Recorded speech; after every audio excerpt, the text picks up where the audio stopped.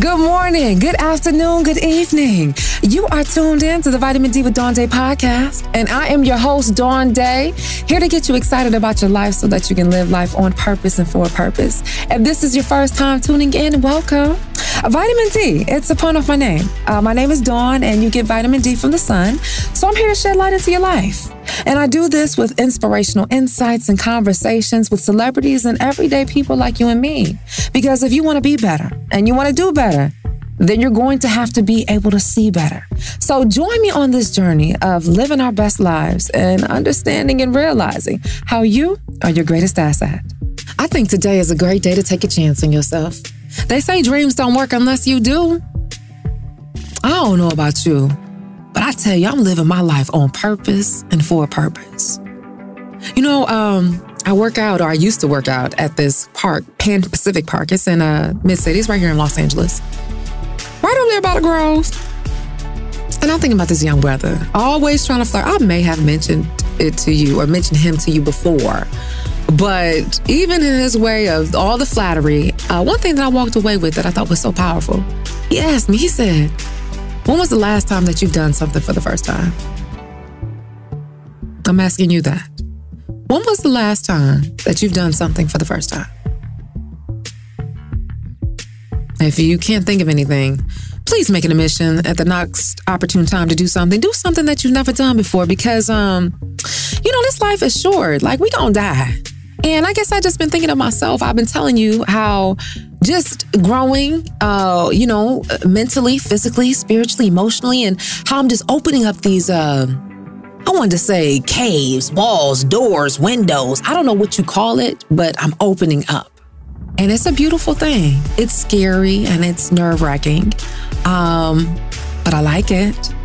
And in opening up, I've realized I've opened up the realm of possibility for things. And I think that's the beautiful thing about life. It's all about the possibility. In fact, in this level of vulnerability, I think I may have met someone. So I'm excited about it. I'm not giving too many details yet because let's see how it goes. But it's exciting, and it's exciting to be excited. And I guess I want that for you because that's what we talk about on the podcast. We talk about living your life on purpose and for a purpose. And I tell you each and every time that it's time to get excited about your life.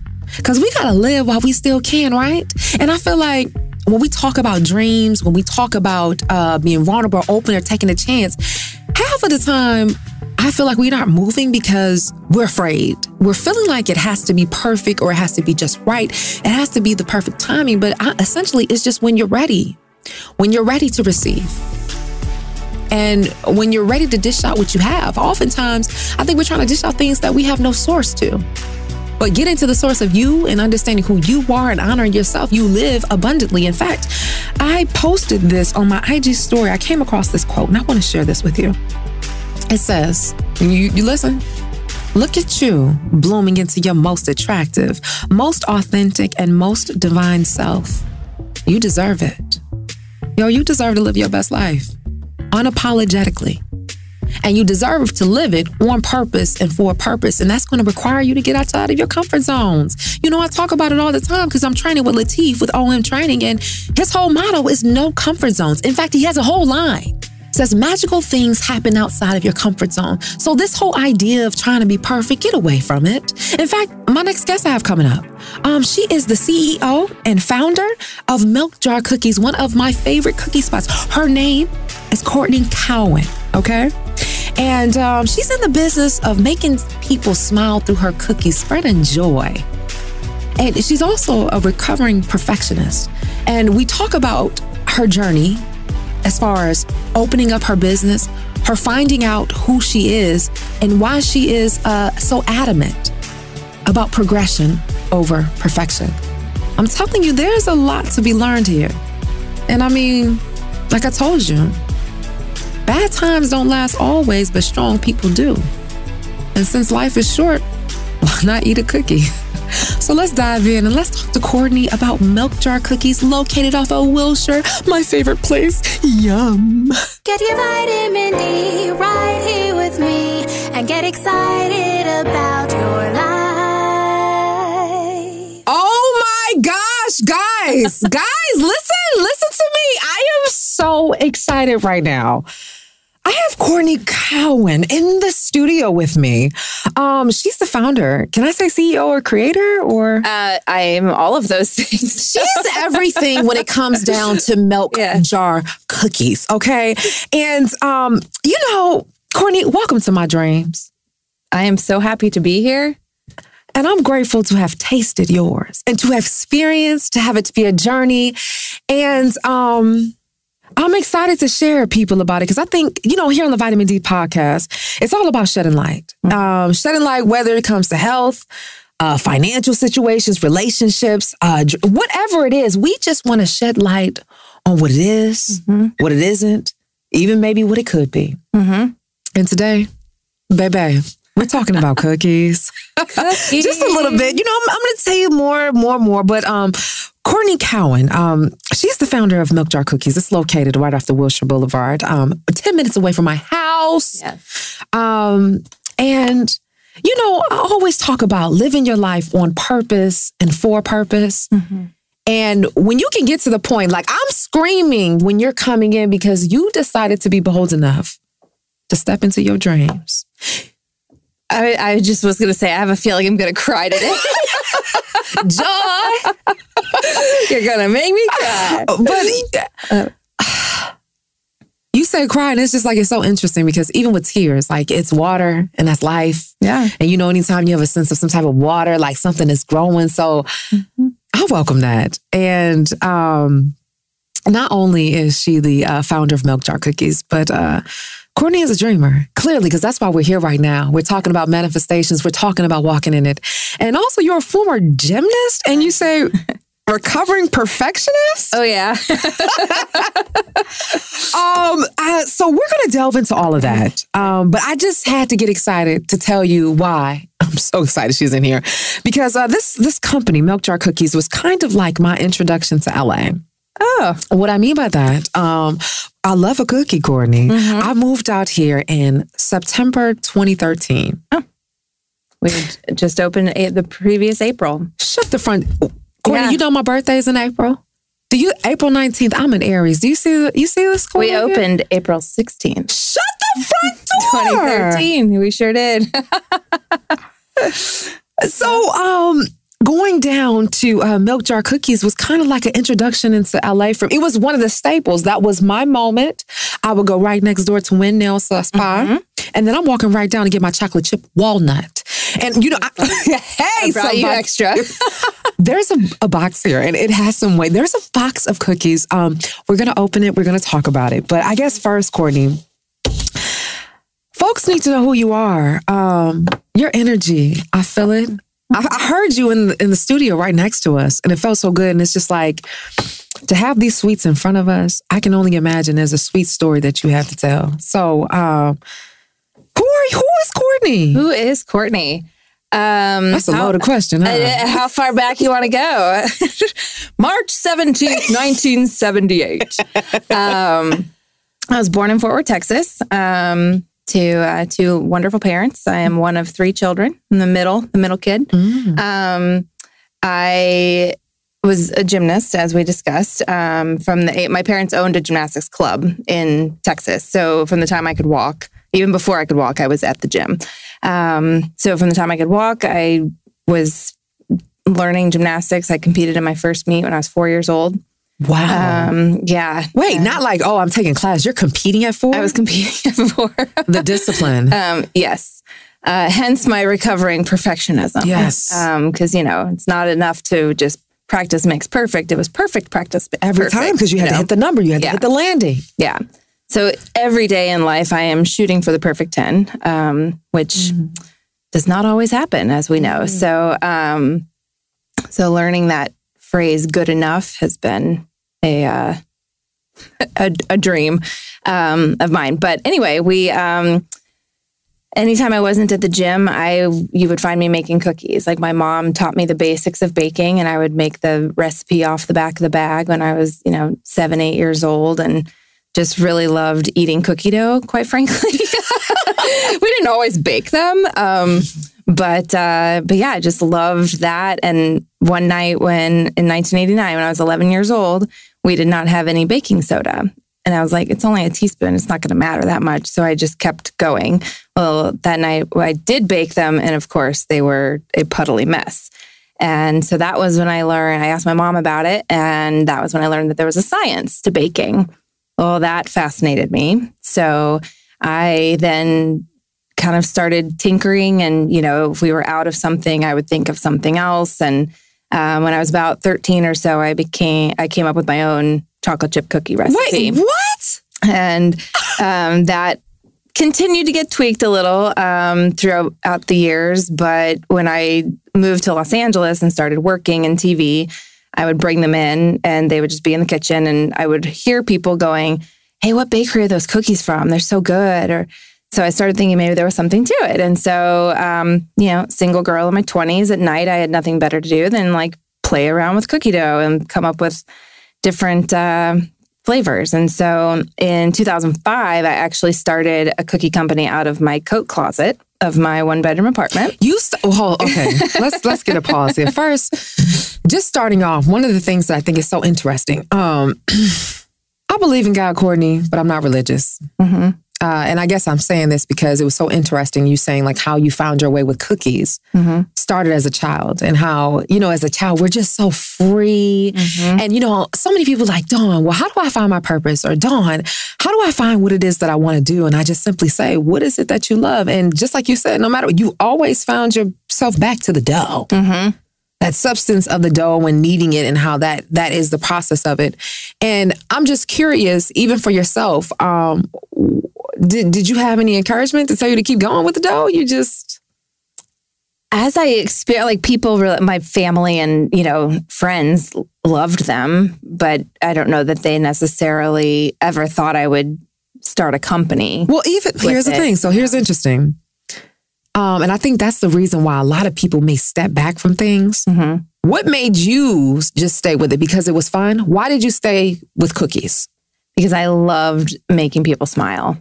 I loved the joy that someone would get from eating when the eyes light up and they're like, oh, like that. Oh, yes, that feel it, the texture. Yeah. The cream is. Exactly. So that whole, that moment of watching people that I knew or I didn't know was such, that brought me so much joy that I wanted to do that. And I wanted to do it even on a larger scale than just bringing them to parties or to work. So that's, in 2005, I was like, I'm going to start this cookie company. So I got a fax machine, and that's how I got orders. What? And it wasn't a lot, but word would spread, and my contacts in TV.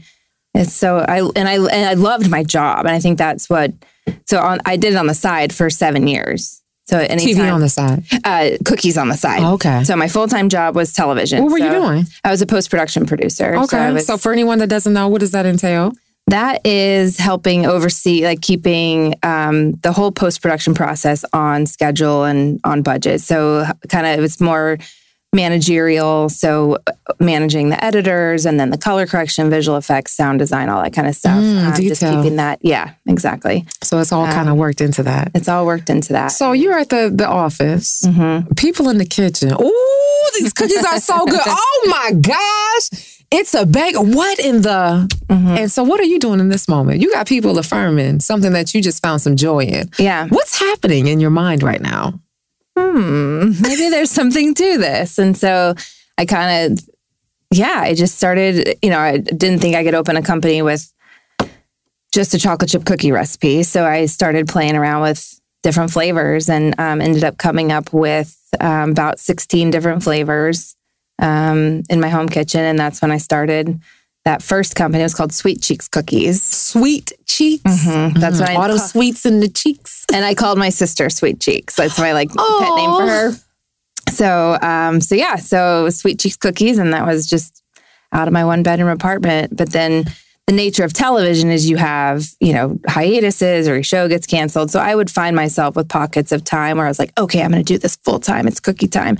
But then I would get a job offer or my show would come back. I'm like, I need the money. So I would go back. So I kind of kept doing it. It was very much on the side, but then I would sometimes come home at 10 o'clock at night and have 12 dozen cookies to bake and because somebody placed an order. So then I would like bake until late. I would take a nap while they cooled, get up and package them, take another nap, and then like drive them wherever they had to go on my way to work the next morning. So that just affirmed that in that experience, dropping them off and like, especially if it was a surprise for someone and they open their front door and they're like, oh, like that joy, it was just like a whole other element of it. And I was like, you know what? I just love this. And to have the drive to do both when it was, not always that easy, showed me how much I did love it.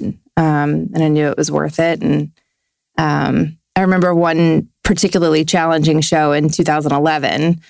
I was working just an immense amount of hours and I didn't feel like I was doing the cookies proud. Like I felt like I was not able to, give them. So I just told my husband, I was like, all right, I think I need to put it away for a while. The cookies away. I need to just, because I never wanted to do a bad job at the job I was being paid for. It's how you do anything is how you do everything. Yeah. And so I just said, I think I need to put it away for a little while because I need to focus on this job. So I packed all the packaging materials up, everything, and I put it all in the garage. And it wasn't 2 days later that I was like, oh, I've made a big mistake. That was a mistake. I got to do the cookies. So it was about a year later that I decided to go full time with it. I had back surgery in the summer of 2012. Hold on. Courtney, hold on. Let me back up a little bit. Because I think what I want people to really get from you is that whether their dream is starting in the kitchen, it can be starting in the political realm, it could be starting, I don't know, in the writer's room, of just understanding this process of what that calling or what that thing that attracts someone, because I think that's the path. And just like you said, everything can be an extension. It doesn't mean that's the only thing, but the thing that I think is key is that you said, while making these cookies, discovering around these cookies, you found something that the joy is. And I think with anything in life, it's all about giving from the overflow. See, it's only when you're thinking you got to compromise or you have to share, you think you're taking away. But you were just operating in a space of abundance. Like, oh my gosh, you need this. Oh my God, the joy. And it's just like me on mine. I think if so many people operate in that sense of what can I offer up and give? And the thing that's so key is that sometimes people are like, oh, you keep doing for others and you forget about yourself. But that's not exactly what happened here. You were actually thinking of yourself. And I think that's how you work in your purpose and your gift. And then it just happens that it overflows and then it shares just like light. It shares to everyone else. I love that. I love you. Because that's why you're here. Yeah. Like the joy of that and the patience that you took with that. And I'm just curious. Even though it is joy, do you know why? Why it makes you happy? I know you said smiling, but is there anything else? Why is it the moment that you feel like maybe because you can put this recipe together, maybe because it's something you created or?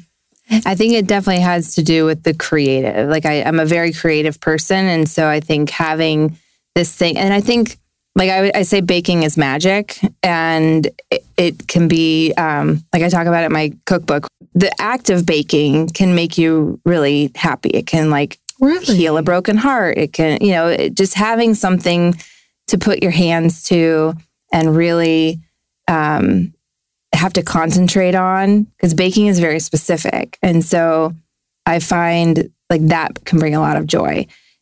Someone eating it yourself or providing it to someone else also for that person creates joy.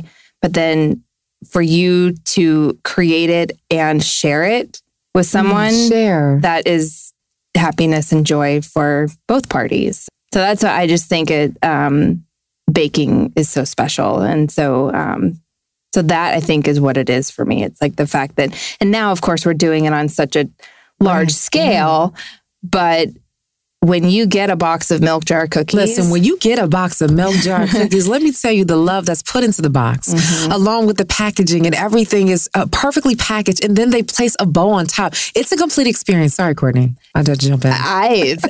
No, are you kidding? That makes me so happy. You got the message. I got the memo. And that is what we're doing. So it's like, I always tell the staff, like, when people come into the shop, we get a chance to say, hey there, how you doing? And, we get to engage with them and provide them, an added level of joy. If they're having a bad day, hopefully they will leave our shop better than they came in. That's one of our core values, is like, leave it better than you found it. And it's people, places, and things. So when people aren't in our shop and they get a box of cookies delivered to them, like, that's our, hey there, how you doing? And this is their way of knowing that, like, someone took great care to put this together for you. And someone in your life obviously ordered them for you, but we didn't just slop it together and drop it on your doorstep. Like, That's you what can we did. tell that someone took time and put effort into it. So you got that message. Listen, that makes me so happy. Repeatedly going back. But you said at first it was called Sweet Cheeks. How did you get to Milk Jar? So I couldn't get the trademark. When I started Sweet Cheeks, I didn't know anything about trademarking. But I did a Google search, and there was a diaper company in, I think, Nebraska or something, called Sweet Cheeks. That was it. Don't want to do that. Don't want that. So I was like, okay, cool, I can do this. So I just did Sweet Cheeks cookies. But then when I decided to go, full out with it, and I knew I wanted to open a storefront. Full out. Hold on, Courtney. Did you hear what you just said? Catch it. You said full out. I did. A lot of people don't live full out. They live a step out, a peek out, a tip out, but not full out. And I just wanted to make note of that, because if someone is listening to you and feels inspired to say, hey, I have a dream, whatever it is, you're going to have to live full out. You have to. And you're going to have to step outside of your comfort zone. I'm sorry. Don't be sorry. It's a wonderful message. And it's so true. Full out. Got to do it. So I decided I was going to go full out with it. And so I looked, and at that point, someone else had trademarked Sweet Cheeks. So I started just making a list of words, phrases, anything I could think of that had to do with baking or the aesthetic that I knew I wanted for the shop or any of that. And I just kept coming back to the milk jar cookies. Those 3 words seemed to encapsulate the full Now, like experience. milk and your last name, nothing like, because at first I was going to prounce your name Cowan, but it's Cowan. Oh, it is Cowan. So nothing, that was not an inspiration. It was not. Okay. No. Okay, just curious. No, that's so funny, because somebody just asked me that not too long ago, and I had never even thought about it. But now it's like, obviously people think about that. Yeah. No, it was just like, you can't have cookies without milk. Right? So I was like, I knew I wanted milk, and I knew the aesthetic I wanted was that, very homey, warm environment that welcomes people in. And I wanted to serve the cookies on vintage china and the milk in little milk jars and things like that. So I was like, well, milk jar cookies. So that was kind of how I came up with that. And it encompasses everything that you're saying, kind of like that home feel. And even just in the term of a jar, like rather than a cup or a glass, it's a jar. It's just so comforting. Thank you. And the first thing I did was get the trademark. Hello, somebody. Yeah. Before anything, you wanted to make sure it was locked and sealed. Yeah. So before I did any branding or anything like that, I wanted to make sure that I could get that trademark. So I did. And then we carried on with. So you said something about people giving affirmations about your cooking and how great it is. And, I often like to say that we should affirm ourselves and get confirmed by other people. We shouldn't wait for other people to, tell us who we are, so to speak. But we're humans, right? But I think one thing that has stood out to me that's so interesting is that in the affirmation process, like people can say they see this potential all day. They can say, oh my gosh, you can go to the Olympics. Let's say if you were still in the whole gymnastic realm. But there's a speaker, his name is Eric Thomas. And he says something, he says, you have to want your dreams as bad as you want to breathe. And it makes me think, you talked about this whole balance that you had to do when you were in TV, as well as going after this. And then even when you, even when you tried to say, listen, get out my face, let me pack you up and go, you found yourself with 48 hours or less back trying to get it. Yeah. So my question is to you is, what was that process like of making a decision to say, hey, while I'm on hiatus, let me go back? Because sometimes we pass things and we want to leave it there. But sometimes you got to pause to pivot. Sometimes you got to step back to propel forward. Tell me about it. It was always itching in the back of my head. So it was like, there was rarely a show between 2005 and 2012 where I was not doing both. Like sometimes the cookies would be very, a dozen, and it'd be because my dad ordered it. It's like, it was not a lot of business from time to time, but there was just this thing in the back of my head, that the what if, and the like, could it be something? And will I be fully satisfied if I don't try? Oh, catch it. Say it again. Say that. Say that. Will I be fully satisfied if I don't at least try? Listen to me. What do you want? No, I'm talking to you. Yes, you listening right now. What do you want from your life? And I'm saying this because I'm talking to somebody that built their dream. I'm talking to somebody that sat here and decided to be intentional about what you want in your life. And I think that's the thing that a lot of people miss. You have to be you cannot walk around here, just think you're floating and say it is what it is. Mm-hmm. You can create the life that you want. Heck, you're creating your dreams literally with your hands. Yeah. And as I have been working with my fitness journey, even intentional with my podcast, I can attest to the fact what it means to actually have an idea and to work towards it. Mm-hmm. When you say you had to be intentional, or what does that really mean? To me, that meant focusing 100% of my energy and my thoughts and my time on this cookie quest. So I could not do the cookie quest. Something's on that. Something's on that. I don't know if it's a book, a children's book. Oh, you're saying that I could create? Absolutely. Cookie quest. Catch that. Yeah. Or a game. That. Or a little game. Yeah. Yeah. Oh my gosh. I love that. Okay. I'm sorry. Go ahead. Okay. No, it's okay. I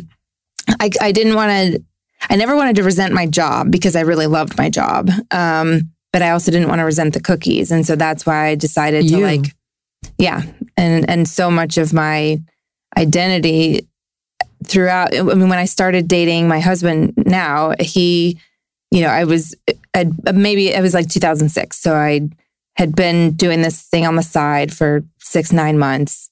But then all of his friends started, oh, the cookie girl, oh, the cookie lady. And it was like, bringing all the sweet treats. Yeah. And it's like from now, until today, even 15 years later, people still are like, oh, the cookie girl. Oh, you're the cookie lady. Oh, and so much of my identity has become cookies. But that was what my intentional and what I had to do to know if I was ever going to be, if I didn't try. And to me, try meant open a storefront. It didn't mean doing it half-assed on the side. But hold up, you said something about the fact that the hiatus. What did the hiatus have to do with you and the cookies? It just provided me a time to do that, to have that focus. Courtney, everybody can't just take off that much time off of work. No, not at all. And so that's why, I'm glad I did the 7 years on the side, but I knew that in order for me to check it off my list and get it out of my head, I needed to choose for it to be a hobby / side hustle whenever I could, or I needed to go full out. How were you able to do that? How were you able to go full out? In the summer of 2012, I found myself at a crossroads because I had to have back surgery. So I was laid up, and I knew that I was going to be laid up for 6 to 8 weeks recovering. So I was like, oh, perfect time. I'll write a business plan. So laying on the couch, I started my business plan. And once I started writing that, I was so full of excitement and hope and confidence. It was like once I made that decision, people ask me, make the freaking decision. Yeah. Make a choice. Yeah. I was so full. I was actually full of peace as opposed to being What is the inspirational scared. book coming out? Yeah. Right. As opposed to being scared. Talk to me. Yeah. So people were like, oh, aren't you afraid? And I've actually had friends later say, I'm glad this worked out because I was really worried about you opening a shop that was only cookies, And I never had that fear. I didn't know if it was going to be what it has become. But on days when I allowed myself to dream real big, I knew that we had the potential. But I just knew that I was so excited and I felt like, okay, I can do this. Joy, excitement, intention, sharing. It's pretty good core for a business, right? Come on, somebody. Yeah. And that's why you can stand here. That's how I can say that I met you 7 years before I met your face, because I met your dream. And because you decided to be intentional. And clearly I'm dramatic, but it just makes me stand out because I don't think people really grasp that, and how you do have to make a decision about your life. And when you can be so bold and just making a decision in that whole aspect of helping and giving to other people, you realize, because I decided to show up for me, now I can also give people permission to do the same. And if we all can just show up for ourselves, Courtney, come on. Can you imagine? Be a pretty great world, wouldn't it? A freaking amazing world. And the fact that you can sit here, some people say, oh man, I was late, or my car broke down. I couldn't get to the job, or I couldn't accept this position. I was feeling sick this day, or I just fell upon hard times. You literally were on your back. Les Brown, he has a quote. He says, if you can look up, you can get up. And the fact that you were on a place where you were laid down on your back and you still were able to create an opportunity, because it's like you kept your eyes on the prize. Like you kept your eye on the vision. And what afforded you the opportunity to still be able to, I guess, did you save money to be able to go throughout this hiatus? Did you get some support from other realms, or?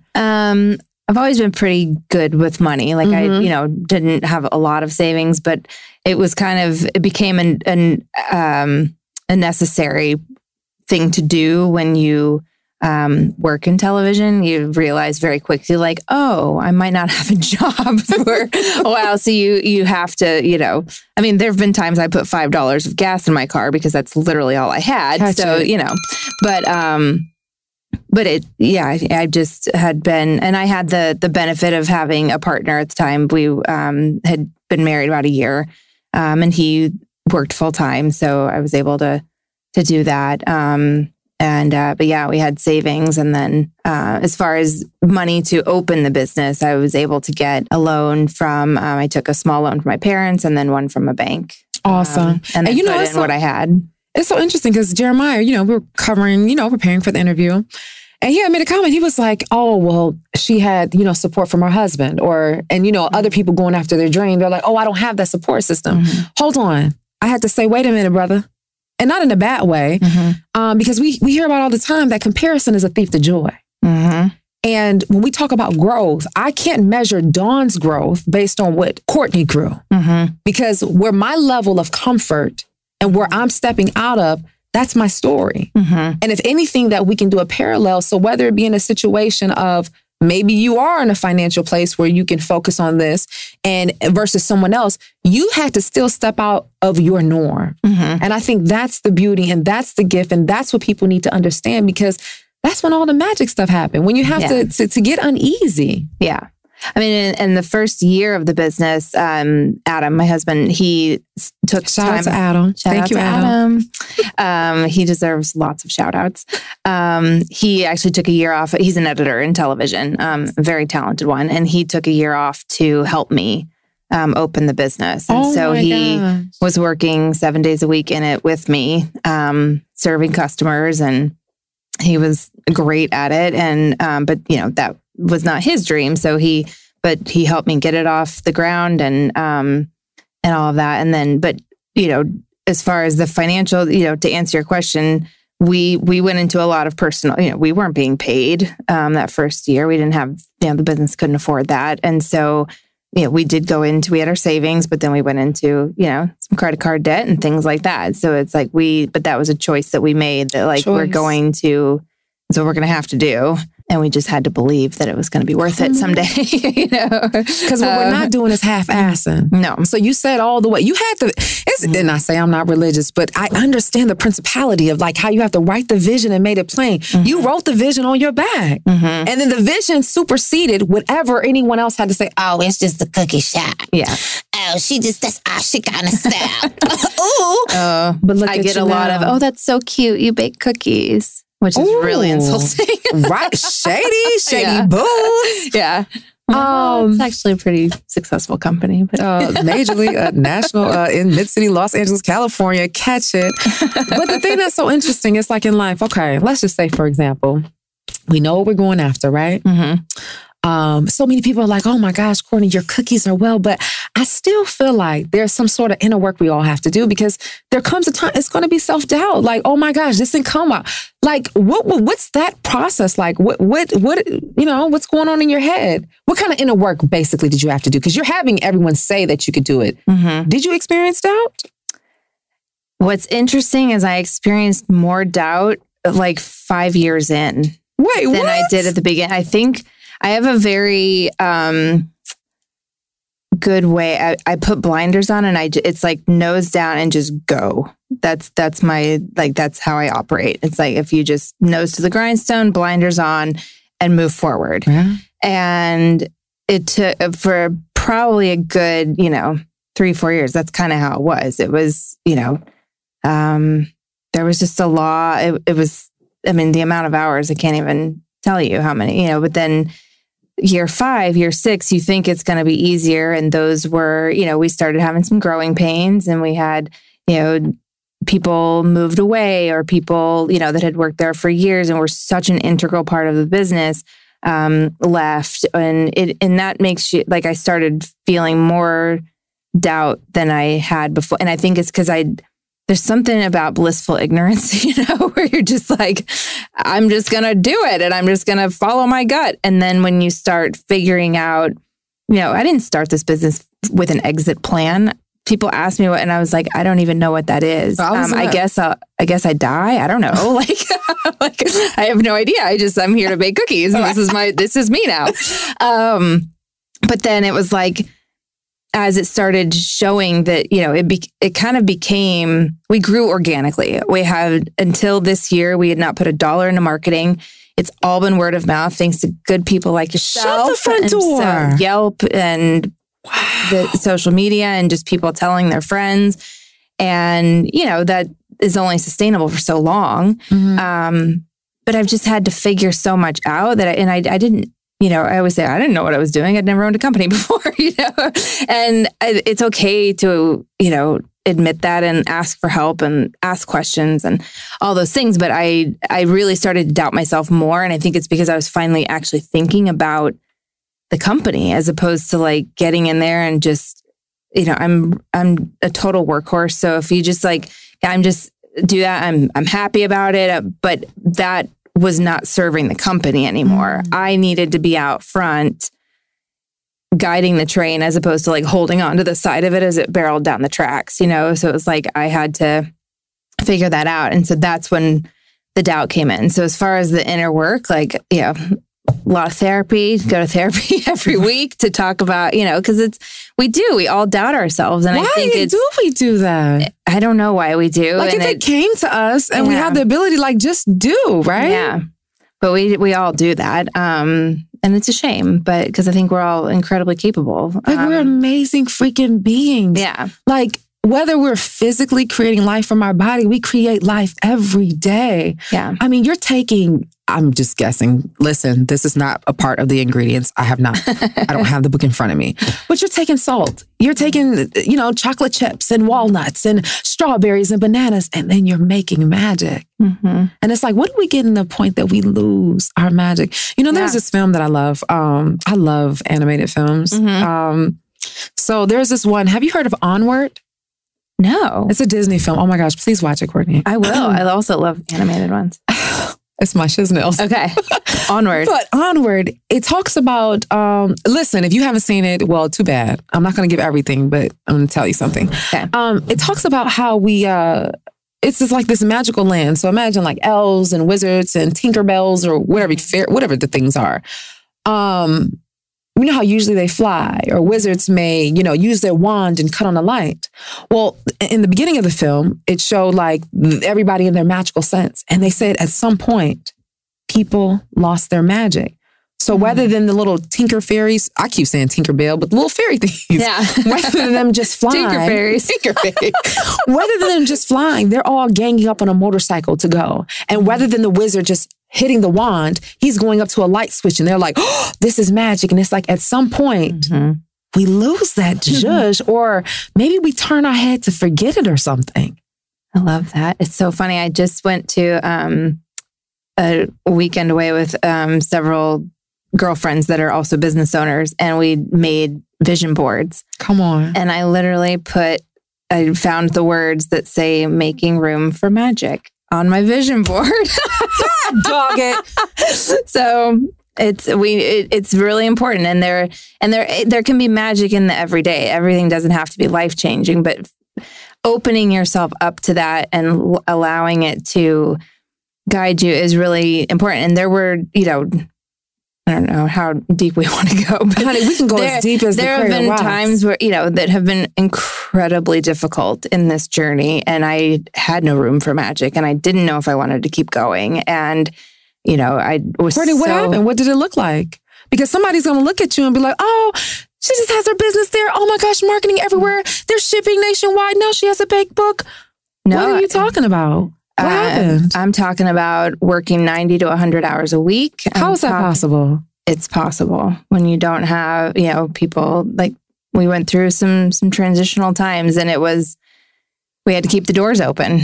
And so that was me going in at 2 a.m. to bake and staying there until, 9 o'clock at night to close up, and driving in the morning at 2 o'clock thinking, oh, if I just, crashed my car, I would be able to rest in the hospital. Didn't want to die, but just thinking like it was really, really hard. And I just kept going. I just kept going. Hey. And I just kept telling, but I didn't know if I wanted to, it was like, I don't know. So, okay. So here we are. We're in this situation. It's hard, right? Yeah. And you said you did not know if you wanted to go. Heck, you looking for any option just to take a breather. Yeah. What is it that made you keep going? Why? Well, honestly speaking, you think like, oh, the debt, or people are expecting order. Why? Why didn't you just stop? Because I really believe in it. I really believe in it. And I just knew that I knew it couldn't continue like this, but that there had to be a way. And I knew that, and I felt a great sense of responsibility to those who work for me. They're supporting themselves by getting the paycheck with me every 2 weeks. And there were a lot of customers. I didn't want to let anybody down, and I'm not a quitter. I didn't want to give up, but it's interesting because I didn't have room for the magic. And I think in my quest to make everyone else joyful, I lost joy for myself in that process. And so I had to kind of rediscover the joy of the business also. That's what. Yeah. Oh, wow. That's real. And I think a lot of people oftentimes, we miss that, what you just said. And the thing that, I don't think you can find happiness, but you can resurface your joy, because happiness is a fleeting, but joy is a state of being. And I think it was just so interesting that even when you get dismayed, even when you want to go left, you're supposed to go right, hypothetically, you wanting to go a different or a different way.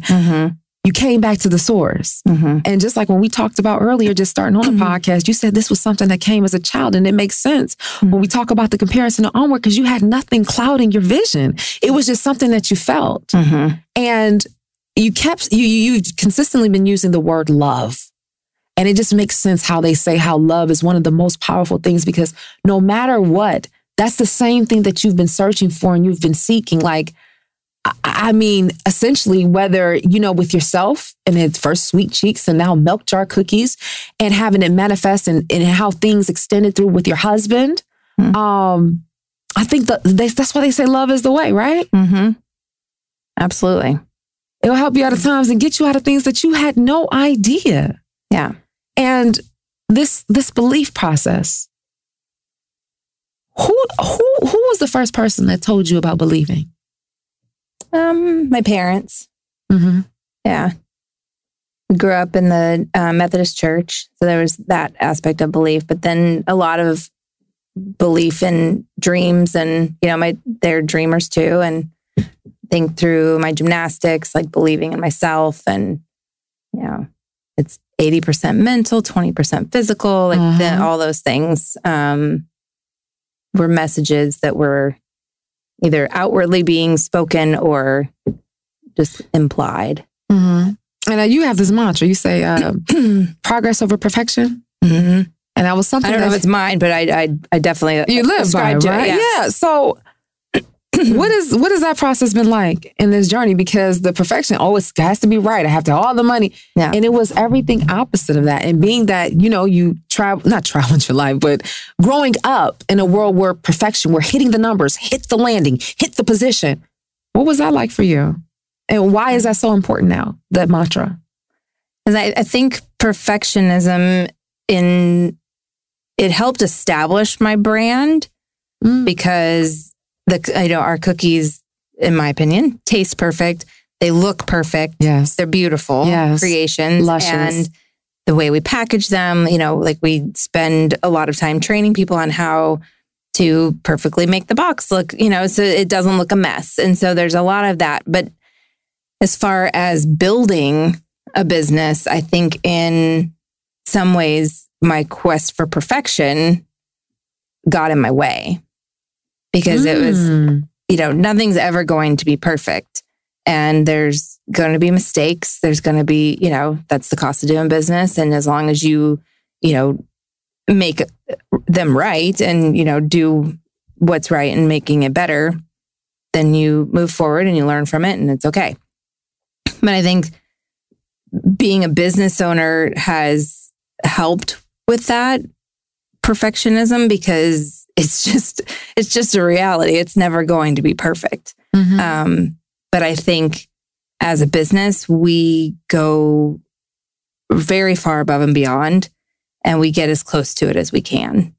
And so I think, the progress over perfection is something I try to tell myself regularly, because it's like, Well, thank you. No. Because if you probably would have stayed in the perfection realm, I wouldn't have had a chance to be a part of your dream and your gifts. Mm-hmm. It's so interesting that so many people, I feel like they say, and I know we're supposed to be taking a break. Hold on, let me finish. So many people talk, or they're afraid to get started, or they don't start because they say it has to be perfect and it has to look right. Mm-hmm. And it's like, Courtney, I'm sitting here across from you and I'm like, you started your joint. I say joint, your business. Hold on. You started your business in a closet. And I tell people all the time, vitamin D started under a comforter. Mm-hmm. And it was no air conditioning in New York. I have my comforter, my USB mic, and I'm literally breathing, sweating, wiping the sweat. Today's dose of vitamin D is dedicated to. Mm-hmm. And I can look back at what we almost got like 10 years later about where it is right now. And I try to tell people all the time, stop majoring in the minor. Like you said, just get it done. Yeah. You won't ever start. It's like, there's so many things that people tell you. Like, if you wait to have enough money, you'll never have a baby. And like, there's all those things. Like, if you wait to have a perfect plan, you're never going to start whatever it is you're doing. And, I wrote this business plan and I was able to, get what I needed from it and have some kind of guidepost. But the first day that, it all went out the window. It was going to be my husband and I as the only employees for the first 6 months. Yeah, we hired 2 people a week later. It's like, it all goes out the window. But at least it was something, to guide. So it's like, and I have pivoted and turned and, come on. I pretzeled myself, but you just gotta go with it and just keep and trust your gut. But, you gotta keep How do you know when you hear moving. your gut? Like, how do you know when it's the right decision versus fear? It's usually pretty loud. I feel Is like. it? I don't know. No, not always. But I think if I make if you look back, you're like, oof, yep, I knew. I knew. Right. And it's like, I should have caught it. Yeah. But then, and you're not always going to make the right decision. But as long as you learn from it and you're like, okay, and then you don't do it that way next time, or you see what it was, then that's sometimes even more valuable than doing it right the first time. Could you imagine if you came out here trying to start milk jar cookies and forgetting to put the baking soda in there? Would not go well. Hello, somebody. And we've done it, as a business. Like not 2 weeks ago, it's like one of the batches got, that stinks. But you just throw the dough away and you start over. It's like, and when you don't catch it, that can be a problem. But it's just further down the line. But again, you can still recover from it. There's not, like I would say, we're not curing cancer, but we're making it easier to deal with. Like we have like the stakes feel very high because we value our customers so much and we work so hard to make sure that every experience is a good one. And it stinks when you make a mistake, but also like we are human beings and we're going to make mistakes. And the only thing we can control is how we respond to that and make sure that we do everything in our power to, apologize and make it right and then learn from it. Was it just a biff? Okay, then not much to learn other than like, okay, remember to focus and let's do our thing. Or was it a problem with the process or our, systems? And if so, then great, let's fix it. And the thing is that you have your goal on what you're trying to do. See, oftentimes I think we get so stuck on the mistake or stuck on what happened. It's like, well, how do we get closer to the vision? Because, 2020 taught us all of that. Everybody had to pivot. You could not stop. No. You had to figure out another way to either look at it or another way to decide, make a choice and be intentional about how you want to move with your life. And I guess it just boils down to, what do you want? And sometimes that's a hard thing to decide. And again, I remember right before I opened, I looked at my husband, I was like, what if I hate this? And he was like, well, then, you might, and then we figured out what's next. You just sacrificed your entire life, but that's a reality. And I think people need to realize that you have the ability to change your mind about something and that's okay. It's okay. Yeah. And there might be days that you hate it, but then you don't really hate it. It's just a rough day. So knowing at what point, if you have a whole lot of days where you don't like it, then maybe that's not the path for you. But you'll never know unless you try. But you got to try. You got to get out there and try. All right, guys, we're going to take a quick break. We have some milk jar cookies in here with the founder, the creator, the everything, the entrepreneur, the head woman in charge, Courtney Cowan. And it's going to be a yummy. We have more of a sweet conversation coming right here on the Vitamin D with Dawn Dai podcast.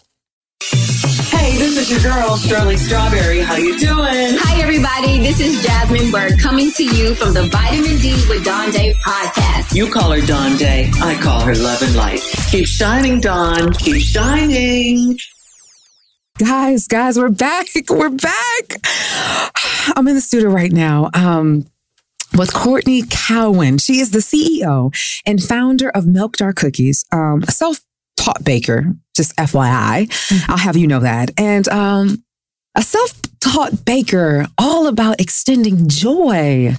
So like, her love of baking is just extending joy to you and it's coming in the form of her cookies. And she's a powerful woman with a message about belief, about going after your dreams and really understanding the importance of having progress over perfection. So we're back. Hey, Courtney. Hello. We got some delicious cookies in front of us. Yes, we do. I'm salivating. We have sprinkle. Tell us all the flavors that we see here. Okay. And they can find all of these in the store?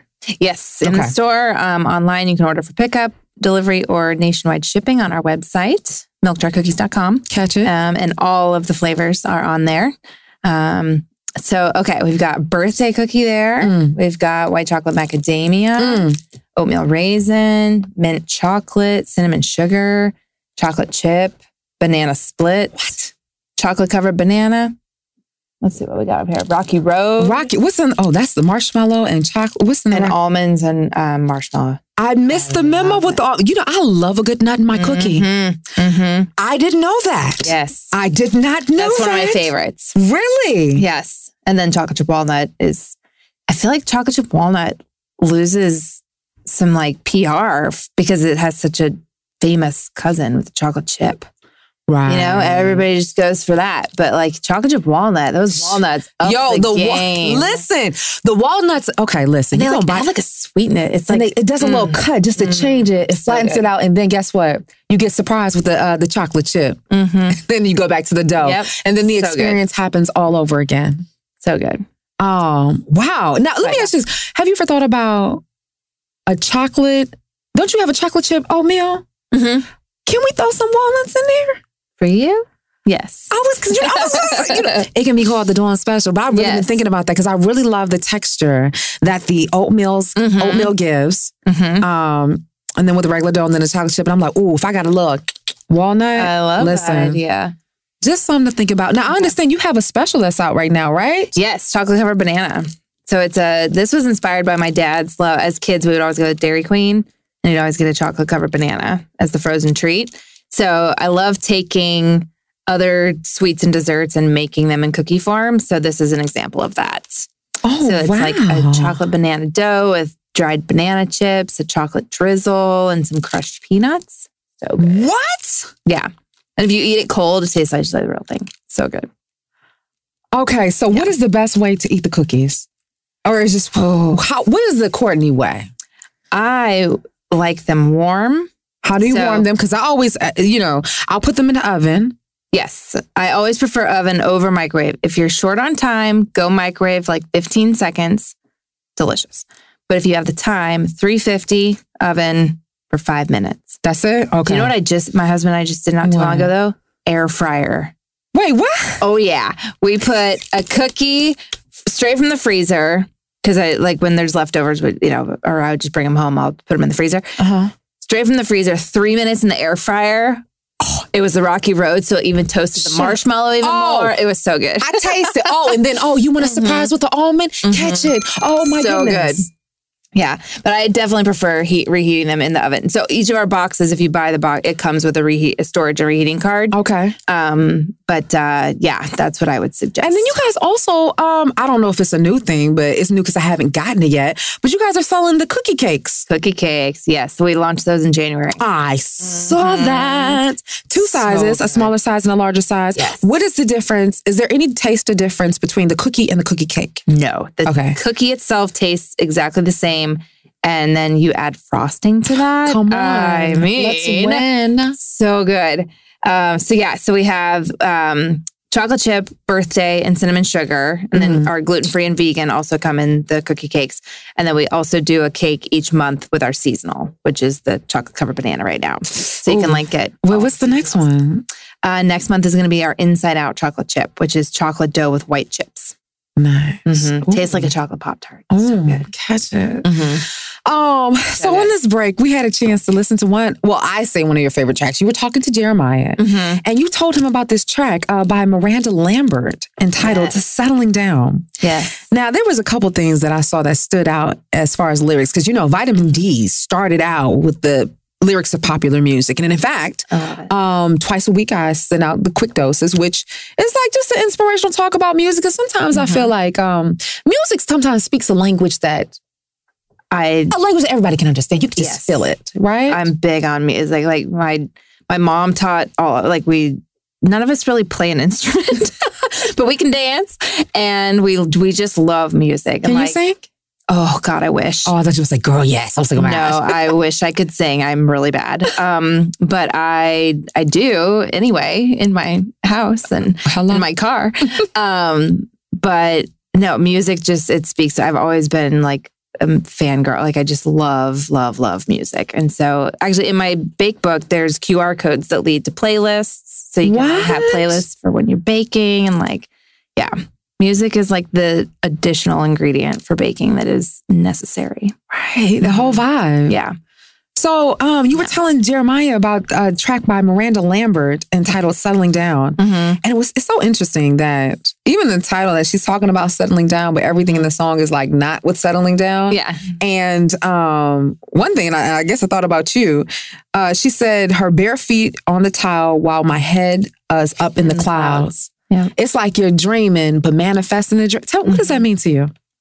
I think that song, to me, it's like the dichotomy in me. Or it's like I I could absolutely tomorrow live on a big plot of land and raise goats and chickens and like be in the like green. But I also love the city and love, hard charging it every day where it's just like make it. So there's this like, and that's to me what she is talking about in that song. Like there's another line in the song, like I could love a picket fence if it wrapped around the world, And so it's like that. So the feet on the bare feet on the tile with a head up in the clouds. That is, to me, I think it's like knowing, like being content, but also like in your current place, but also still dreaming. So it's like you can be where you are, but like you're not. Doesn't mean all you have to think about is your kitchen. Like head up in the clouds still. Like let your mind wander. Dream big dreams. Hello, somebody. Yeah. When I lived in New York, there was a gentleman. He's a speaker as well, and one of the quotes that he says is that your location is not your destination. Mm-hmm. So wherever you are right now, whatever it is that you're going after, don't try to stop yourself like there isn't more out there. Right. And the fact that even in another way or another lens of looking at what you said of how my feet may be on the kitchen towel, but I can still dream. To me, it says too that don't be afraid to dream and then walk it out. Like you taking this dream, the freaking Rocky Road, right? Rocky Road. The banana was inspired by your dad, but you just took something up there and you said, let me bring it down where it is. And it's like, I think when we talk about the magic, when we talk about the belief system, that thing that whatever you're pulling from has to keep you consistently going because, Courtney, we're not dead yet. No. So if you're not living your dreams full out, if you're not doing what you want to do, why not? Because you're not dead. Right. And if you're not dead, it's not over, right? Right. One thing I've talked a lot about is the balance between like being content and being ambitious. Talk to me. I think it's like, you don't want to be discontent your whole life, but you also want to keep reaching for more. So like where is that line is something I think about a lot. That is a flexibility. And even just like, your thinking process of how you've gone with how you decided to approach your dreams, you took it to the next level and really highlighted, underlined, exclamation point, exclamatory, whatever the word is, about taking your dreams to the next level. And one thing I talk about and how I coined myself over the years, I would say, I'm the life bank account expert. And after each podcast, I remind people how you are your greatest asset. And essentially what that means is if you have a bank account, you know how much money you're putting in, you know what kind of deposit versus liability. And you never can control, it's not going to always be one way or the other. Heck, if you want to establish credit, you got to have some debt. But the key is the balance. And when you have in mind how you are your greatest asset, there's a way that you treat yourself because everything is an extension of you and an extension of that. So I'm just wondering, even when it comes to yourself, like you said, or I read that you had taken a class at Goldman Sachs, like you decided to invest in your life. Was this when you had made the decision to write the business plan on your back, or when did this come about? This actually just happened last year. Oh, shit! Yeah.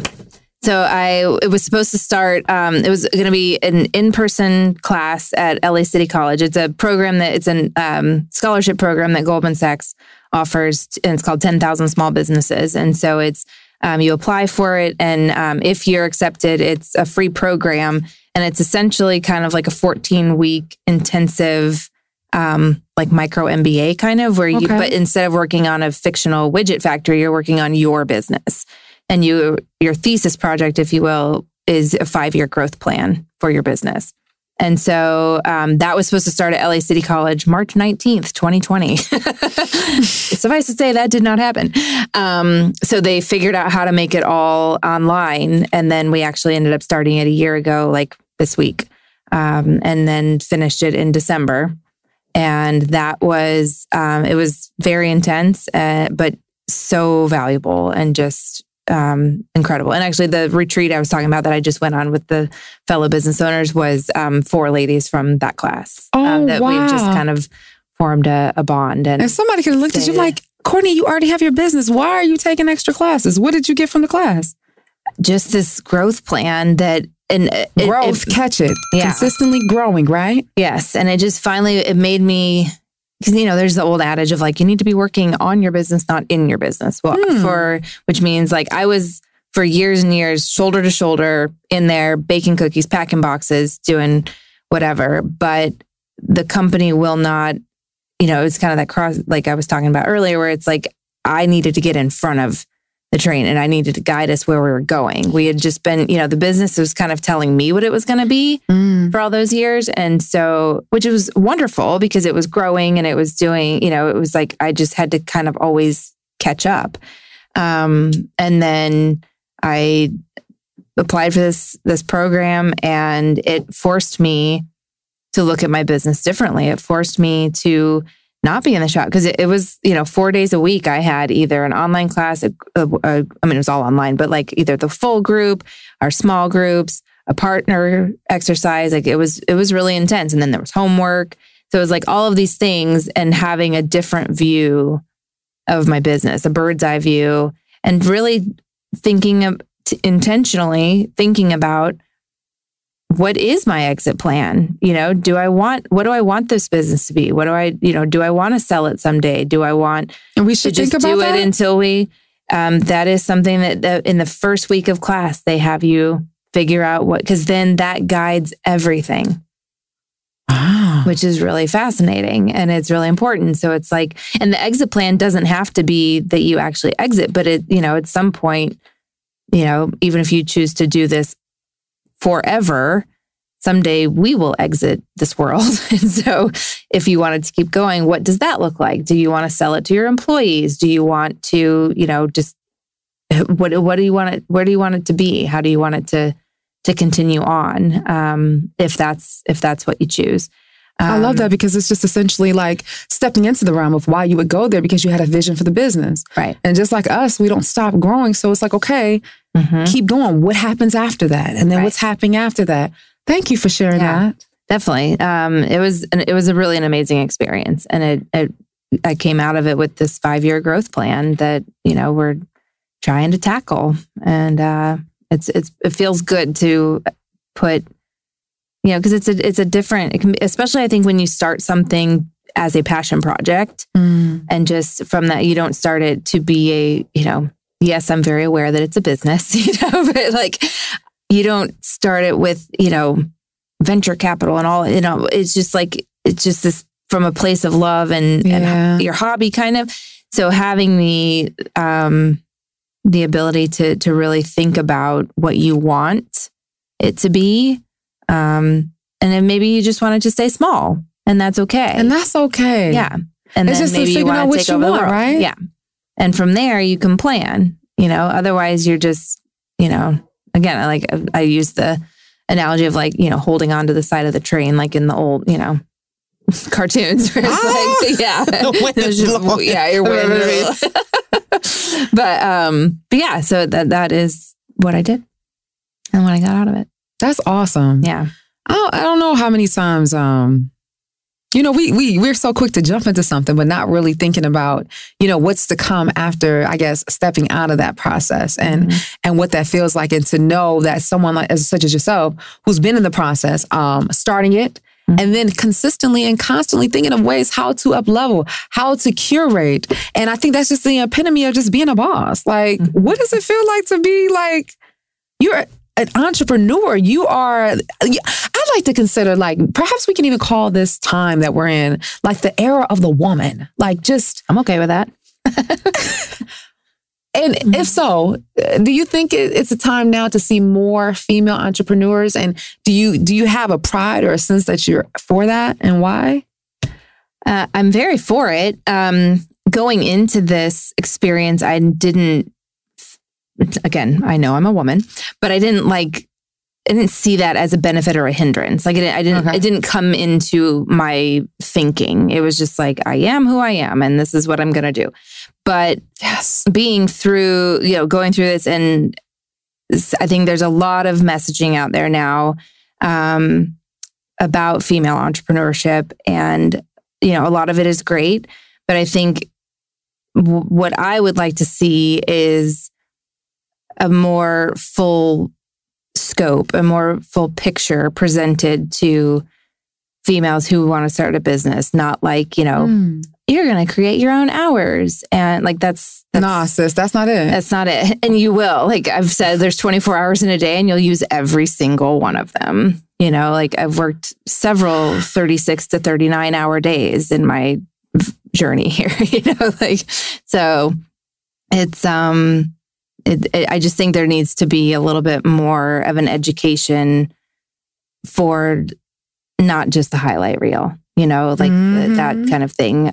So that I absolutely love supporting, you know, different organizations that are, you know, trying to get and support women. We're very charitable at Milk Jar too. What are you guys doing? Oh, I mean, it usually comes in the form of cookies that we'll donate. Because we always have to keep it sweet. Take the sweets to the streets. Absolutely. I love that.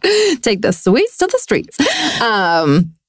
But yes, I mean, we try our best to never say no. It's a lot, but anything to do with education, female empowerment, women's rights, any groups that feel perhaps not as much love coming their way, we'll drop cookies off. And, you know, if we have leftovers, that's what we tend to do. We like, you know, we have people that come pick them up on Mondays to take them to, you know, the homeless shelters, but we also will just make small drops, you know, to various organizations. Wow, thank you. Yeah. Thank you for doing that. Absolutely. And just, you know, just spread the cookie love. Right? You know? Cookie love. Because you just never know, I guess, like, you know, you could be saving someone's life. Like, I know, and it sounds so simple, you know, a cookie, but you hear it all the time. Sometimes a hello, a smile. Yep. And to know that you took something that literally your hands made, like your dreams manifested, and you're like, let me give it. Yeah. And in some way, I mean, I just feel like as a member of the community, you have a responsibility. It's how I see, you know, being a business in Los Angeles is being able to, the community supports us, so we need to support the community. Or as this whole synergy flow, let's give back and pull forward, lift as we climb. Yeah. So are there any initiatives as far as like inside the company, inside Milk Jar Cookies that do you primarily hire women, or is it for all? Or anybody that anybody who wants to come and be part of our mission. And, you know, we tend to get more females apply, but we definitely have, you know, had many guys, and, you know, it's anybody who wants to come and be part of that and work hard and joyful every day. Well, who wants to put their hand in the milk jar bar? That's right. And no experience. I mean, we're going to teach you everything you need to know. So, like, you know, a lot of people will be intimidated if they've never baked in a commercial environment. I had never baked in a commercial environment. Wait, what? Oh, wait, you left that out. Yeah. I guess amazing. Why? You were just in your kitchen. Just in my kitchen. I'd never even used a stand mixer until I got a 30-quart mixer. I had always done it by a hand mixer. So it's, I mean, everything that we're going to teach you. So if you just love to bake and you want to make people happy, gosh, come and join us. Love, happiness, joy. That's Milk Jar Cookies. I mean, I don't know how many people can say like they are, they jump into a business and, or, you know, support a business that's all about just specifically love and joy. Like that is the brand, and the business sells itself, just being love and joy. And I guess if someone is like, you know, they want to create their own joy, you mentioned before, and I want to circle back with it, you have a bake book. I do. Tell us about it. Yes, it came out last October with Rizzoli Publishing in Congratulations. Thank you. Yes, it was such a labor of love. And I just, a woman had reached out to me, Carla Glasser. She's now my literary agent. Hello. Which sounds really funny, but she's wonderful. And she had read an article, or, you know, an interview with me back in the spring of 2017 and reached out asking if I would ever want to write a cookbook. And I met with her, and I wasn't quite ready at the time, but we kept in touch. And then I guess it was January of 2019, I emailed her and just said, hey, I think I'm ready, you know? And so she said, send me a proposal. So I wrote a book proposal and sent it over, and she shopped it around, and Rizzoli picked it. And so then I wrote the book, and it's got all my cookie recipes. It's got cakes, pies, breakfast bakes, no-bake treats. It's like a little bit of everything, and for every skill level. And I wanted it to be very approachable because I'm not a fancy baker and by any stretch of the imagination. So I didn't want people to be intimidated by it. So there's no like double boilers or anything like that. Okay. Like it's pretty approachable and things that you will likely have, tools that you'll have in your kitchen. And there's some more complicated ones, but yeah, it's just, and I really wanted to do that because I wanted people to have that 3-pronged happiness. Oh my gosh, this is the bake. I didn't realize the bake book was right here. Oh, girl, I brought you one. This is a yes. bake book, guys. Yes. Oh, okay. I'm sorry. Yes. Yeah. As you were saying. So it's got, you can see there's a little bit of everything. We got some coffee cake, and they're all, I also have recipes in there that women in my life have provided. So like my Aunt Susie's banana bread is in there, and my friend Amanda's grief biscuits. That's a great story of someone who healed her broken heart by just putting her hands to work and coming up with the best biscuit after her mom passed. And so that's in there, and just my mom's cinnamon rolls. But other than that, it's all my cookies and photographed by Ashley Maxwell. So beautiful. Your social media, your account, it's impeccable. That's one thing that Jeremiah and I were talking about. And I think I saw you tag like who the photographer was, but your presentation. And the thing is, how often do you see someone take a picture of something and you actually go to the store and it looks like that? Milk jar cookies. Thank you. Yes. She's incredible. And Ashley was actually my husband and I's wedding photographer. Oh my And we became really good friends with her and stayed in touch. So she's done several shoots. She actually was just here last month, and we did a big shoot for more pictures. But yes, she and I. Oh, and there's muffins in here. Yeah, and there's breakfast stuff. There's puddings, pies, cakes, all kinds of stuff. So wait, does this mean that there's a possibility that milk jar cookies could expand to milk jar bake or milk? I don't think so. I think I will stick with the cookies as the business. But now we have cookie cakes, and I always say never say never. Never say never. But the cookies and the cookie cakes keep us pretty busy. But I love baking other things. So I came up with lots of other recipes for people. When I first opened the book, I love this one page that you talked about what each of the ingredients are for. I saw like the butter. Yeah, there's some helpful hints in there. Like for someone like myself, I cook, but not like that. And I hear there's different kind of cooks. You got the baked cook, and then you got yes. Cooking can be more spontaneous. Baking is so specific. You gotta be on it, right? Because there's such a chemistry to it that anything that's off, it can really mess it up. But yeah, so I put some helpful hints and tricks in there, and then a little introduction, and then oh my gosh, I love this, guys. She gives you an idea so you can understand your ingredients as far as what comes with the baking, like the principles, I guess, and then also the equipment that you need, so you don't have to worry about I don't know where to start, and it represents everything. Courtney, gosh, doggone it, the reason I appreciate your brand because you're showing up exactly what you're putting out. From the moment you walked in, you said why you wanted your cookies to feel like they're accepting of all, even down to you're saying what your love is. So it's like, it's not a thing where, sometimes you can go to the gym and you're like, ugh, I'm intimidated. I feel at ease. Starting with your welcoming, beautiful smile to the packaging of the cookies, there's care, there's nurture. You're so intentional, and no wonder why you started 2013 on Wilshire, and you're here now, and it's 2021. Thank you. No, thank you. I just don't think a lot of people realize how important it is enough to take a chance on yourself. And my gosh, to see what happens after that, what can come of that. Even I'm just curious, getting to the point where you opened your store, was that first day everything that you thought it was going to be? Oh, it was more. It was so crazy. Oh my gosh. Are you serious? Yeah. Well, we had this soft open scheduled for April 10th and 11th where we were going to tell our friends. Wait, what happened on the 16th? That was the grand opening. Oh, okay. Okay. So the 10th and 11th was supposed to be I didn't know how to use their cash register. Wait, I didn't know how to use any. So it was okay, can you all just come so we can run through this, right? Well, somehow word got out that we were opening, and we had a line of people on the 10th. And thank goodness, I had a friend, Amy, who worked in restaurants, and she wasn't working at the time, so she was helping. Because she figured out the POS system. She was like, oh yeah, I hear this is pretty Point of sale, the cash register. So I was just like, oh my gosh. And it just from the get-go was like, it took off. So then, yeah, we sold out by, you sold out, Courtney? Yes. And then on the 16th, we sold out by I pulled an all-nighter. It was one of my first all-nighters.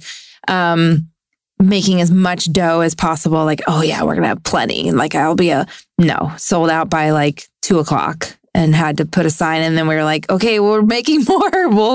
We'll be back. What did that feel like? What? Oh, it was so surreal. It was so surreal. And, and you're just, there's kind of like that, the fog of war, where you're just like, it was a little foggy, but you're just like in it, and adrenaline is a beautiful thing. And you just go and you just figure it out. You figure it out, Joe. Yeah. Stop tripping. Stop thinking that you have to have it together. Just give yourself enough grace to figure it out step by step, right? That's right. Ingredient by ingredient. Ingredient by ingredient. And my dad always said, how do you eat an elephant? One bite at a time. One bite at a doggone time. Yeah. So that's a mantra. When things get too big, you're just like, okay, what's the first bite? Mm-hmm. All right. Well, I want you to take a bite after something. I have something I call what a segue. It's called the VitaBox. And the VitaBox, of course, spun off of vitamin D. But basically, I have a list of terms in here. And of course, for you, they're going to be baking terms. Okay. And, just how you were talking about how to eat an elephant, one bite at a time, I put some terms in here. Okay. And I'm just curious, whatever inspires you whatever comes to mind, okay, I want you to share it. So it's like so it's one of those like word association kind of things? It's whatever you want to be. Okay. You're creative. I'm your word. I'm just living in it. Okay. Okay. She can't see. She's shuffling, guys. Okay. Fermentation. Ooh. I would say, what can we get inspirational out of fermentation? It's very important. And is it? Wine. Yeah. I like wine. We don't do a lot of fermented, but maybe I don't understand the task. I'm just supposed to tell you what I'm... Yeah, whatever comes to mind. So when you think of so we say fermentation, whether it comes from wine, you just notice how when things sit for a bit, it has a minute to settle. So whether you're settling with your dreams, allow it to sit. And don't be afraid to share it thinking that it's old, because understanding as time goes on, there's something special. And sometimes even though it's growing bacteria, it's good bacteria. Good bacteria. So the bad can actually be good. Hello, somebody. Hey, they say what allows a diamond to shine are the multitudes of cuts that have been placed within it. All that pressure. Cut. Oh, you step into the light. You shine. Indeed. Okay, let's try another one. All right. Hopefully it's not a wine one. Blame Jeremiah. I'm only calling him out because I can. Okay, here we go. Emulsion. Man, you went in. Yeah. I don't even, what does emulsion mean? Do you know? There's like emulsifiers and things, but maybe we'll go with more fun. Yeah. Something get some butter or something. Yeah, I'm impressed with your vocabulary there, Jeremiah. Okay, let me see. Need. Can we work with need? We can work with need. All right. What's need? Need, we don't need the cookies much. We do hand scoop and hand roll, but just the nature of cookie dough, we don't need it. So kneading, it can be really therapeutic though. Like if you're making bread and you're you just or your biscuits, you just get in there and I feel like it can just be you just get in the zone when you need. You need the need. And press it on out and just push through. Because essentially you're pushing through the dough. Yeah. You push through with your dreams. Push through with your dreams. Shoot, after a good workout, you want to push through the muscles. Yes, you do. All right, let's see if we can get another one. Yes, you do. Okay, let me see here. Caramelize. Okay. So this is, again, the bad, happens when you apply heat, So can't stand the heat. don't get out the kitchen, just caramelize, right? And it turns out all sweet. Exactly. It changes it. You know, it can change. You take these ingredients, add the heat, and caramelize it. And it becomes something sweet. It's just like, I guess with all of us, like, you know, we all have something sweet to offer. Absolutely. You know, cooking up something special. And sometimes, like, maybe the heat will reveal who you really are. Oh, you know? wow. I don't know. It's a process of transformation, right? And that was good. What was it Michelle Obama said? It didn't, being president didn't change who Barack was. It revealed who he was. Maybe the heat reveals who we are. And we're caramelized. Catch it. Yeah. Oh, wow. Okay, I'm getting the hang of this. All right, let me see. Okay. Oh, I don't even know what this means. Go again. Okay, from now on, I am going over the terms because Jeremiah is trying to docking. I don't know what that was. Crumb coat. Okay. I don't know. Okay. So this is when you're like making a cake. It's that first layer of icing. So it's the crumb coat because there's likely going to be some crumbs and it just kind of covers up those crumbs. Oh. So crumb coat, let's see, with this exercise, I would say progress over perfection. Hello. That's what I'm going to say with crumb coat because it's not going to be perfect. Your crumb coat, it's not going to be, but you're progressing because you're getting your cake iced. Yeah. And then you can put the shiny layer on it. And then it'll be one step closer to being on my plate. Exactly. That's real. We had some interesting words, but that's real. And I just feel like with anything in life, like you don't know what you're going to pull out. You don't know what you're going to get, but I guess it's that perspective and how you choose to see it and what you choose to make out of it. And you said, hey, I got my love. I like to bake and let me make some milk jar cookies. That's right. Like, do you ever sit back, Courtney, and be like, you dope? Do you ever say that to yourself? And it's okay. Please use this moment right now. Because I wish I could say that I do because I think it's so important and I'm working on it. Okay. I'm working on it. But no, I'm just always like charging forward and I don't celebrate that vision board I put on the back of it. Celebrate yourself and others. I got a question. I was just talking about vision boards. Do you make one every year? No. I don't think I've ever made one. I've talked about making one, but I never have.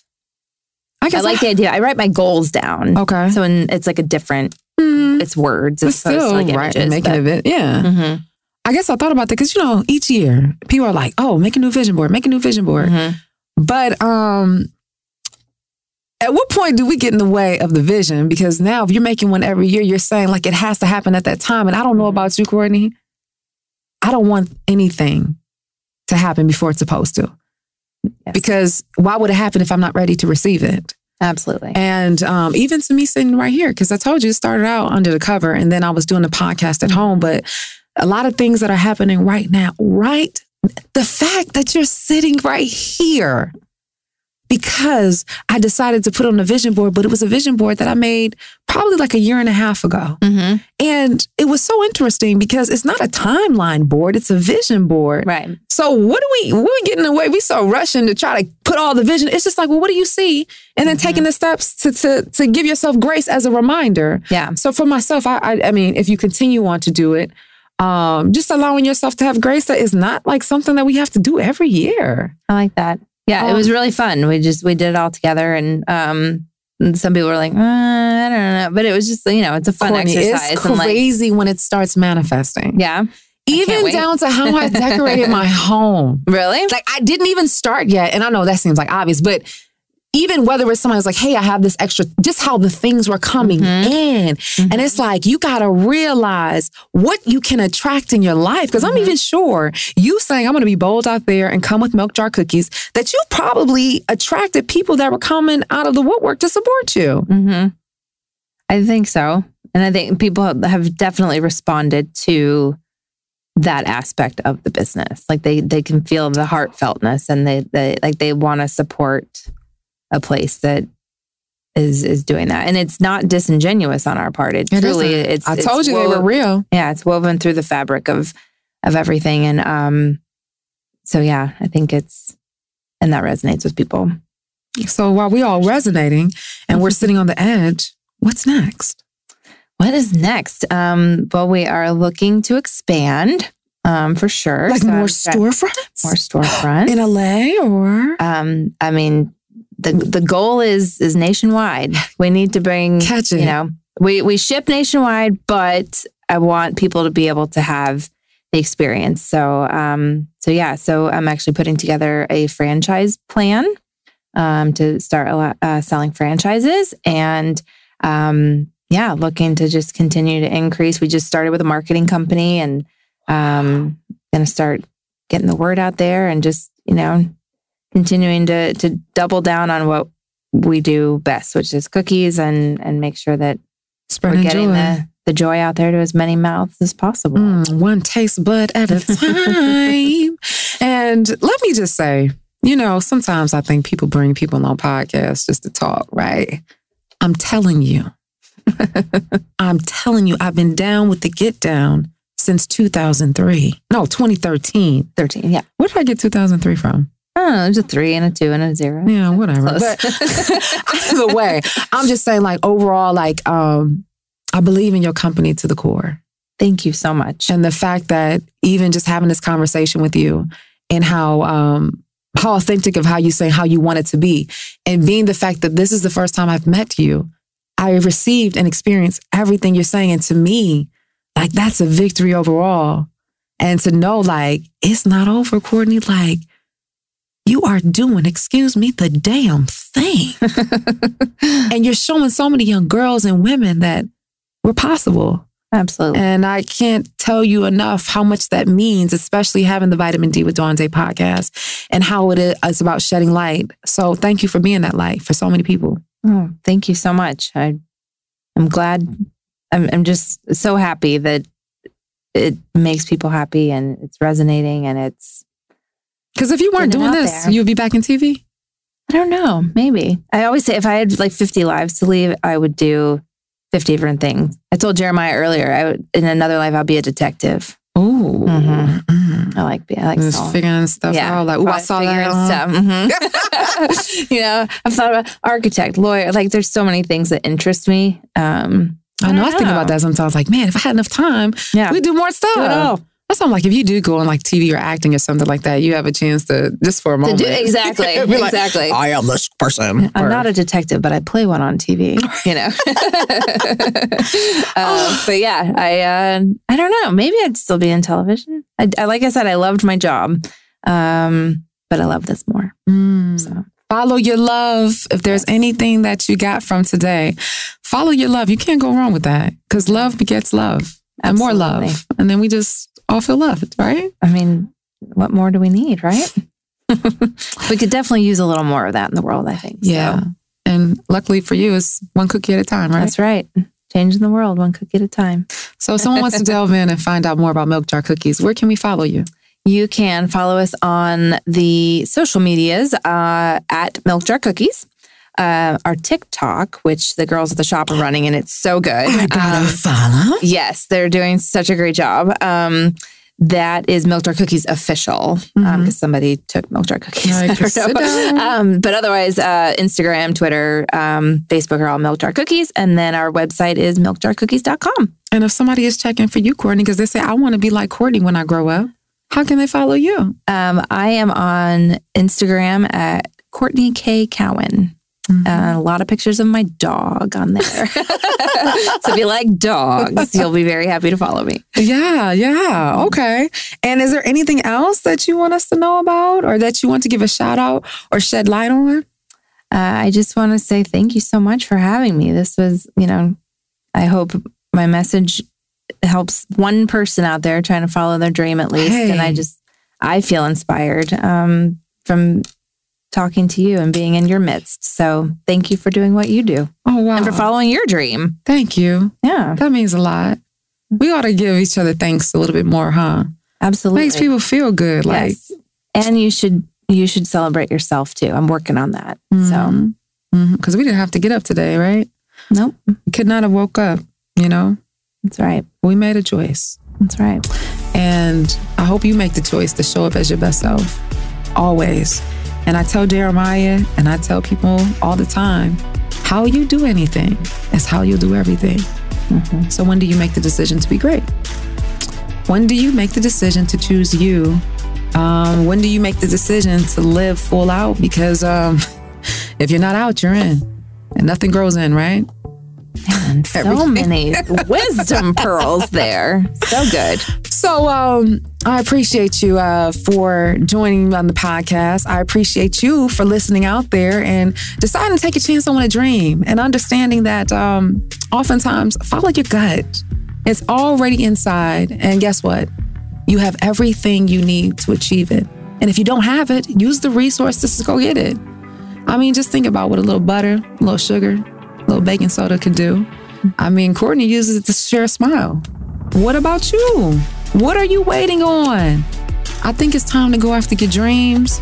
Not only because progress is to be made, it's because you're worth it. You're worth taking a chance on. You're worth somebody to believe in. Yeah, you. I'm not making this up. I'm just saying what it is. Because if I had myself and not going after my dreams, you wouldn't be listening to this podcast. You wouldn't hear what Courtney has to say. So I just want to encourage you to keep dreaming and keep living. And if you felt inspired and you're like, hey, I know somebody that would be great on the show because they can share their story, I want to encourage you to email me, VitaminD@DawnDaiSpeaks.com. Email us, myself, Jeremiah, or Elle. We'll get to your email. We'll perhaps talk about you being on the show. And you know, we also do advice letters, right? So if you need advice on your relationships, your career, anything, email us. Now, I always tell people all the time, I'm going to keep it real with you. Because if you want to be better and you want to do better, you have to be able to see better. So I'm not sugarcoating it, even though I like to keep it sweet.